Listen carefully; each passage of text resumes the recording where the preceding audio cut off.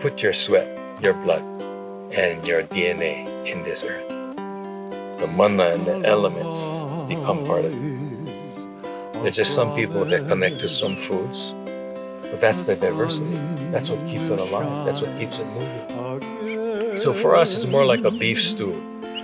Because when you throw things in the beef stew, you have your beef, you have your carrots, your potatoes, your celery, whatever it is you want, you throw in that stew. You put it in the pot, you add some water, and then you turn up the heat.